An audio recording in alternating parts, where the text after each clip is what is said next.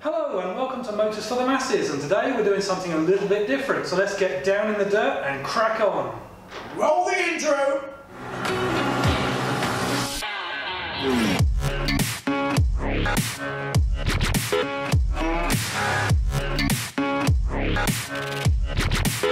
I've been a real bad boy on the town all night. Starting to calm down with the morning light down in the dirt. So, what do we have today? Well, we have something, as Malcolm said, a little bit different, and it is this! A Stomp Z2 140. It's got plenty of poke, however, it's not running very well, and it's not quite what we want. So, it's modification time! Well, that can go for a start. I have the solution, a new cap. So we'll just put that little clip on there. Thusly, that shoved in there. Also, thusly, and then that. There, problem solved. Next. Right, let's demonstrate just how awesome this suspension is. Yes, because it is pretty awesome. Looks fine as it is. Yes. It's not bouncing the car, isn't it? Have a seat. Oh yeah. Look at that, look. Oh, it's like one of them toy things in the playground. Have you ridden it like this? Not bouncing it, I have ridden it. Oh, However, it's hilarious. this has a broken shock. I was going to say strut. Shock. Damper. Yes. So, whoop, I don't go down as far. There's a reason for that, isn't there, Malcolm? Yeah, I'm heavier. Yes. Yes. Now, the maximum weight on this 140 is around 15.5 stone. And we are almost 15.5 stone. I'm almost a bit more than Yeah, just a little bit the wrong side of it. He's about 17 and I'm about 16. yeah, something. I'm less than that, about 16 and a half or something. Alright. So, what we're going to do is replace that shock. So let's do that first. No stand. Hang on, are you ready? Ready? No. Doesn't work. So the shock setup on this is a mono shock and it's 320 millimeters long. Now the Z3 140 is actually only 280 or 290 millimeters long, so it's slightly longer than that. What did I say? 360? Well, I think it's 360. If I didn't, I apologise. If I did, it's 360. Right. Ta-da! New one. So that will go in place of that on there, that way around. So let's get that on now. That actually looks a lot better. it's shorter. It does look shorter. But apparently it is a 360. It better be. Let's measure it. Take measure, please. Yeah. Eye to eye is 280. What's the other one? 360. That's supposed to be a 3. It says the wrong bloody shock. Yeah, that's a 360. Oh my god. What did you want? A longer one? A 360. And this isn't a 360. This is a 280. Is it fully expanded? I don't know. It must be. Yeah, it's got a spring in it, it must be. Yeah. Alright, so why are Right. you doing that then? Thoroughly annoyed. Unless we put this one in. Well, is it going to be alright with the other item that we're doing? I don't know. I mean, look how thick that spring is in comparison. Yeah. See, quite a bit thicker on that one than it is on this one. Yeah. Apparently there's a truck reversing. It's probably that forklift. I spend more time going backwards on that thing than I do forwards. Clearly.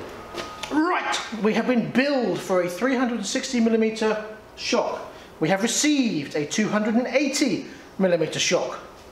We're not happy. However, we can still do the other things, and then we will see just how bouncy it is and how much fun it is riding over pallets and stuff. Okay, now when I bought this bike, I bought it with the intention of doing it up and using it for ourselves. However, we did notice the brakes didn't work, and I was told when I bought it, the brakes don't work, and we found the reason why.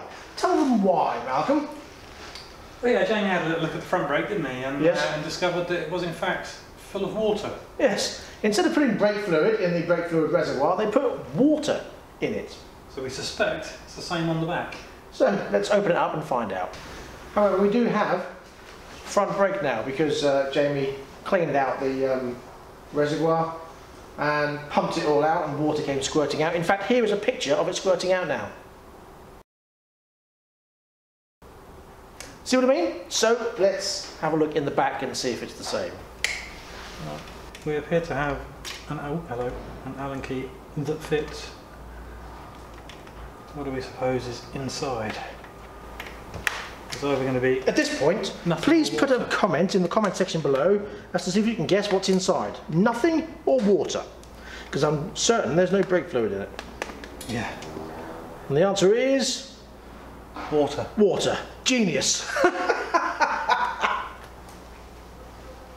Oh, I don't know. That's not brake fluid, there's no way, that was too clear. Look at it on the floor, look. Yeah, but that's water. Feel how slimy it is. Well, yeah, it probably had brake fluid in it. No, that's brake fluid. It might have had some water in there. The bit on there was water. There was water in with it. But that's... So they've topped it up with water? Possibly. So look on there, look. I'm going to bring you in for a closer look. Look down there. That is not brake fluid. As are the drips on the floor. Look. Water, that's water. 100% water. H2O. What do you reckon, Mal? I reckon it's .4 H2O. Brilliant. Yeah. Clear out. Oh, there goes all the water. Is it though? Well, it's not brake fluid. Look how... Yeah, but... I don't know. There's not even a tinge of yellow to it. No, but it doesn't feel like water either. No, like I said, because it used to have brake fluid in, now it's mixed with the water, and the water's got a bit oily. Yeah. Well, the brake fluid does absorb moisture, doesn't it? So it absorbs it in as hygroscopic or hydroscopic. I think it's hygroscopic. I don't know. Move on. Yeah. But it worked anyway, some squirted out. Should have a hose on this really, but at least it works. I'm going to go and get a hose.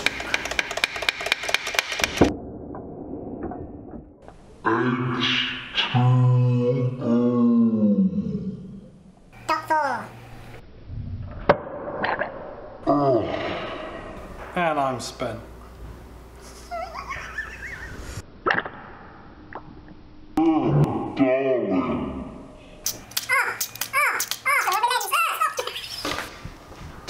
Malcolm, yes? I have juice. You got juice on your I've got arm juice. No, brake juice on my arm. Brake jizz. Yeah, wipe up with the tissue. The mountain tissues all stuck together and everything. That's because I've already wiped my hands with it.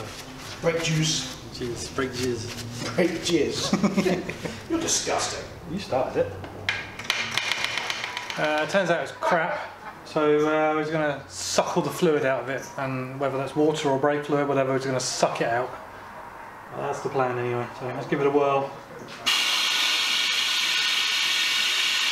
Nothing.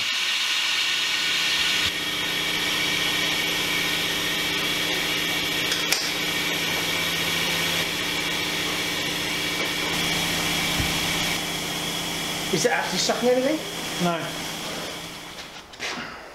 Right, so we've taken this rubbish thing off, which is broken, and stolen Malcolm's. Hello. It's not brilliant. Hang on, I need a bit more effort. Oh God, that was not a good one. Luckily, my hay fever won't allow me to smell it. There you go. Right. Move on. Right, so that back wheel is coming off. One, we have to make sure the caliper is free nicely, and we have to replace that wheel with this one. Yes, we're going bigger. What we need is a screwdriver to hit it through from the other side, and a hammer.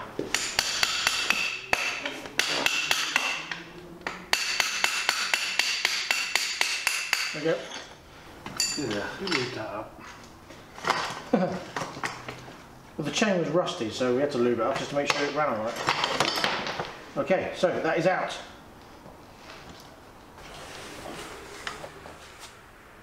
It's a bit rusty. Sliders are free. The pads will move, but will the piston. So Malcolm, explain to the ladies and gents what you are doing. Taking the pads out of the caliper so that we can push the piston back in the hope that it will free off. Just like we did with the Project Bob. Yeah. It seems a little bit stuck. That's free. Yeah, slider's alright. It's a bit crusty. Yeah, there's a lot of rust and crap around there. But that said, if I wipe it off, look. Oh yeah. Too bad. It's quite clean inside, actually. It does, doesn't it? Aha! So the caliper works. Yeah. Now, in this instance, you could put a new chain and sprockets on. However, we're not going to, because we want to make sure it runs alright and that it goes over stuff alright before we start making those kind of modifications. Therefore, we need the disc off and we need the sprocket off, the old wheel. So the old wheel is a 12-inch wheel with an 80 by 100 by 12 tyre, and the new wheel is a 17-inch. That's the front. Why have I got that? I don't know. Would you mind passing me the other wheel? Yes. I didn't think that looked right. No, I did think it looked rather large. So the new wheel is a 14-inch wheel. That's better. That one has a 90 by 100 by 14 tyre, so slightly wider, not too wide, otherwise it wouldn't fit in.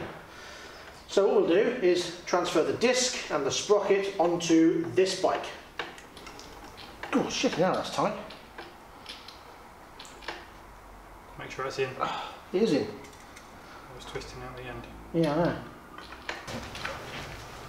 Right, well that isn't moving with an Allen key, so I'm going to go over and get the ratchet and see if I can do it over the other side and undo these, because they are pretty well on there. Back in a minute. Right, it's off, so that wheel can go. And, as a Brucey bonus, brakes as well now. Oh, bled brakes and everything. Yeah, right, it's a spanner and everything. Hello. Where's the disc? Is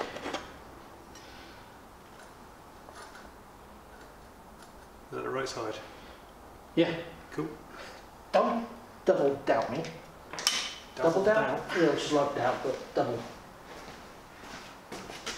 Yes, it is. Right. Is the disc right there?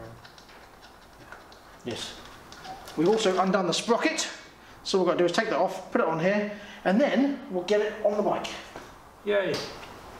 So these come with retaining clips. So you have to make sure you put these retaining clips on, like so. Also known as lock tabs. And then stroke retaining clips. Yeah. Stop being facetious.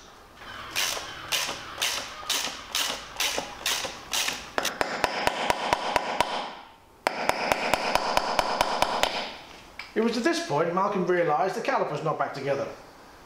Yeah. Might be beneficial to us to have it like assembled, seeing as you need it to put the wheel back on.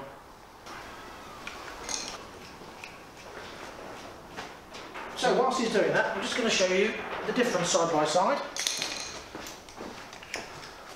Old wheel, new wheel.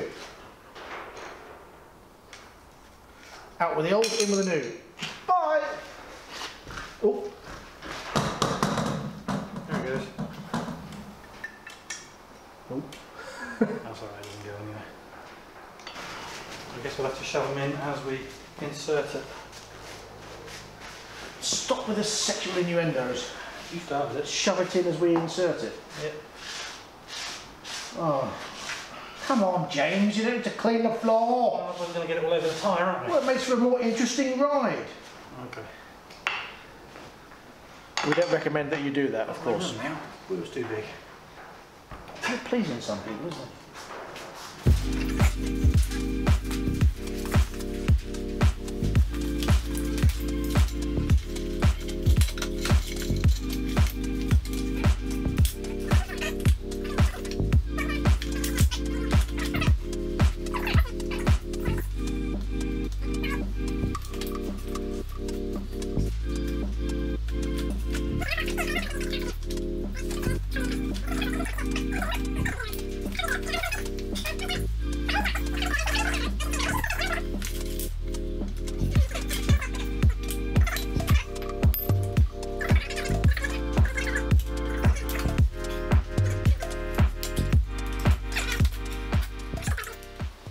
Are you sure this wheel's the same bloody width? No. Because there's not enough room to get that spacer and the caliper in.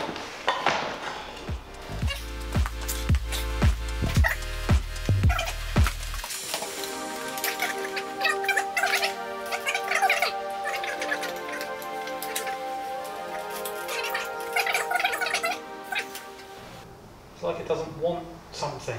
Right, let's take the wheel out and measure, just to make sure. Look, see that extra lump on that Yeah, side? I know what you mean, I know what you mean. But let's just take it out and measure, just to see. And if it is, then it clearly has to go in somehow. Yeah, but it doesn't, look, I can see it. That's why I said, take it out and measure it. We'll measure hub to hub. We don't need to, I can see what needs to come off. It's that big lump on that side. Right, from side to side, that is 13 and a half. No, 14. 13 and a half.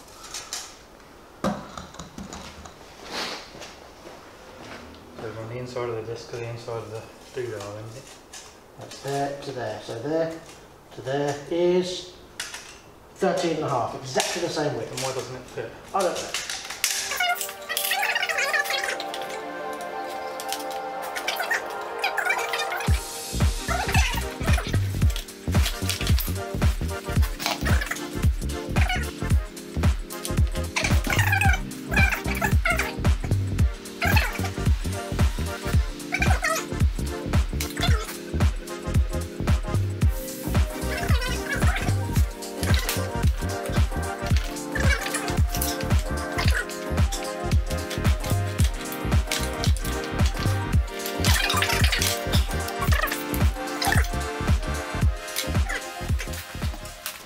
No oil seal.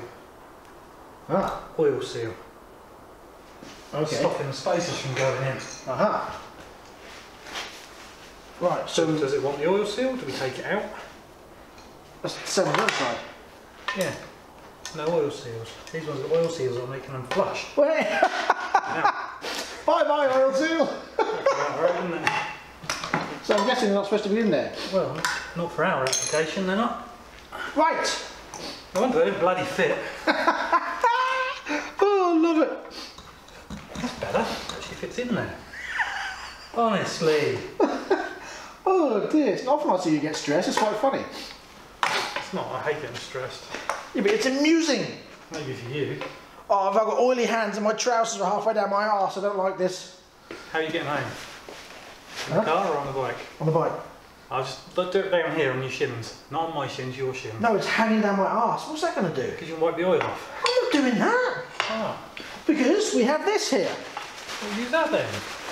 Honestly. Jeez. You might like to get your clothes dirty. I don't like getting it dirty. I don't even like doing dirty things.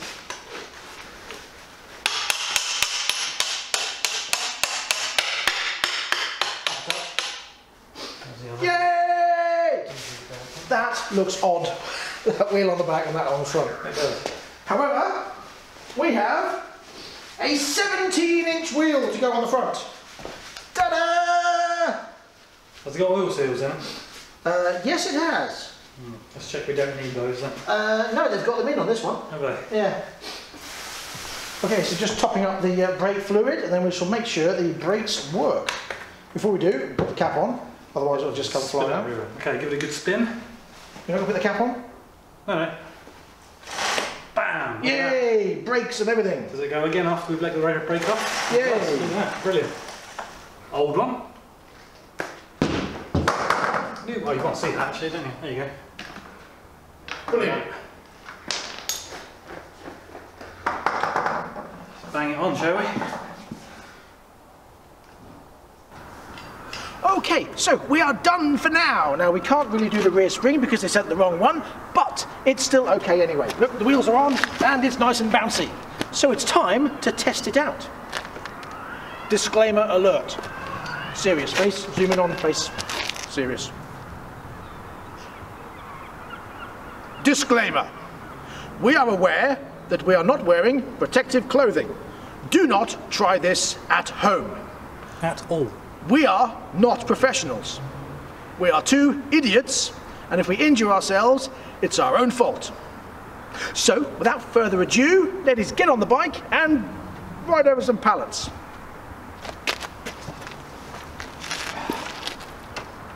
Are you ready?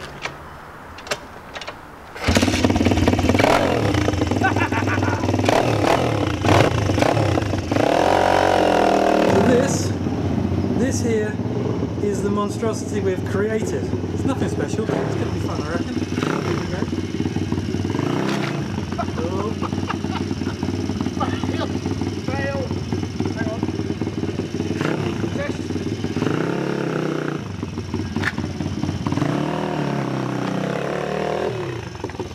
Oh, that one. Okay. Let's try one.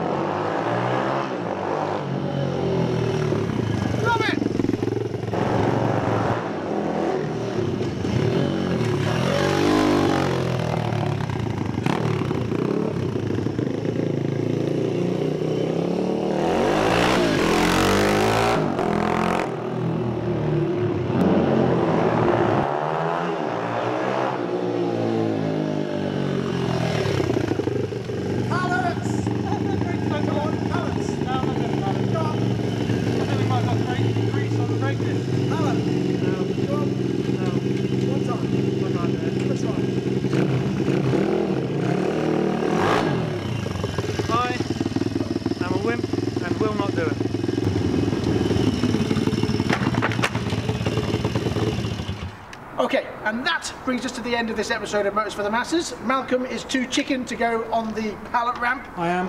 I, however, like a good laugh. So, if you enjoyed this, please click like. If you didn't enjoy it, well, never mind, can't please everyone. Next time, we'll be back with more bike reviews. We'll be back with Project Mac and all the other gubbins that we always say. And until next time, please ride and drive carefully. But have fun. That goes backwards, all right?